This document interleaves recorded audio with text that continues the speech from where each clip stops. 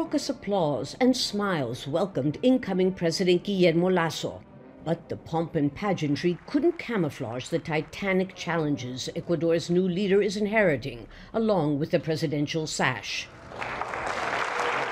Among them, Ecuador's highest ever unemployment rate, its worst ever economic crisis, its highest foreign debt, shocking infant and child malnutrition rates, and arguably the worst management of the COVID-19 pandemic in all of Latin America.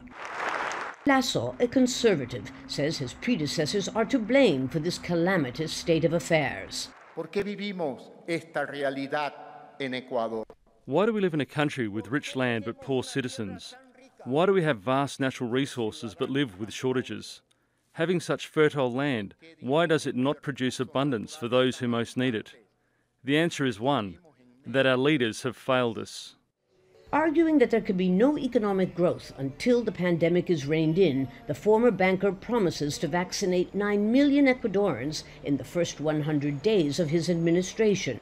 But implementing his free market agenda, which includes numerous free trade agreements and unpopular loan repayments to the IMF, could unleash a new wave of social unrest. The elimination of fuel subsidies 20 months ago nearly brought down his predecessor's government.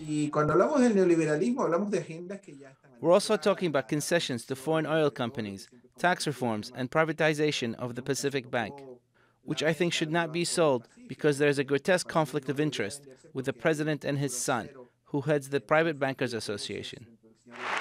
Lasso knows his reforms won't be easy to pull off because he doesn't have a majority in Congress. He nonetheless received thunderous applause when he said that the era of unbridled corruption, authoritarianism, and political persecution in Ecuador was over.